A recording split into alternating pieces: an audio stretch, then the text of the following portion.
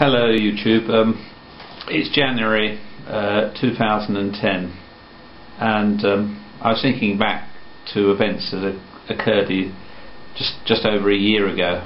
I was thinking about the Israeli bombing of Gaza and the war, and I started looking through all the old news cuttings, and I think at the time I thought I've got to write about this, and it's something I've been meaning to do for a long time, and I just keep putting it off.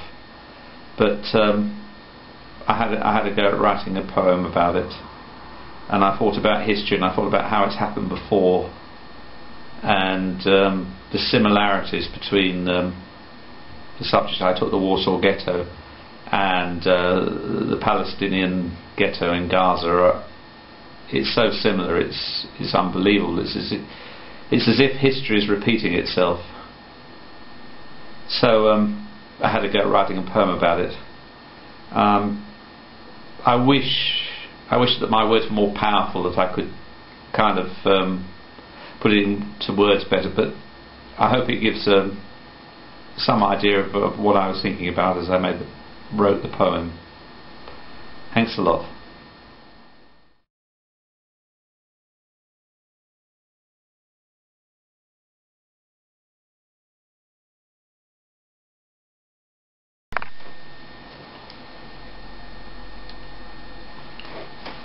History teaches them nothing. Flickering monochrome footage, black and white and grey. Warsaw, a dark, dank, dismal day. The only colour, hurriedly sown yellow stars. The driving rain drenches hastily packed suitcases as a soldier wearing black, who is only obeying orders, tosses a cigarette butt into the gutter and mutters, "Their resettlement is a necessity," and all the while the cold rain falls incessantly. They are building a brick wall across Zlota Street. The bricklayers work fast as the mortar freezes in February's chill blast. One by one, every window, every door is locked. Access to food and fuel and medicine are blocked. 200 calories per day, starvation diet. Disease and malnutrition cause a riot. Whilst daily intakes cram these ghetto streets, the High Command its plan of genocide completes. At last the people against their persecutors rise, to catch them by surprise. With petrol bomb and small arms fire they fight from street to street. But bullets fired at panzer tanks can really not compete. Soon all resistance will cease, and amongst the rubble these fighters will find peace. The news coverage is high definition, picture perfect, burnished by sunlight reflected from the ancient stone of East Jerusalem.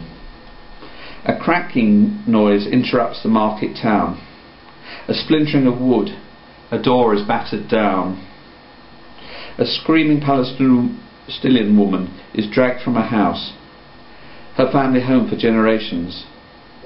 Her daughters cry for her release.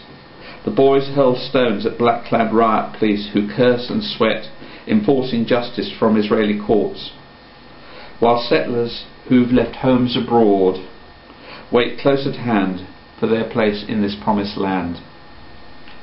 Like Berlin's before its fall, bulldozers construct a concrete wall, etched with the graffiti of despair, encircling an ancient land where Samson eyeless pulled the temple down, encompassing people in poverty and despair, replete with checkpoints, where each day a new apartheid rules.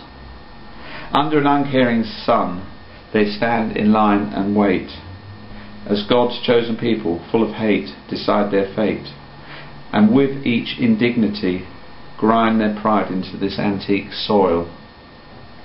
So with smouldering anger and just cause they rise up in an unequal struggle, and once again children's bodies burnt and twisted rest in peace amongst the rubble. History has taught them nothing.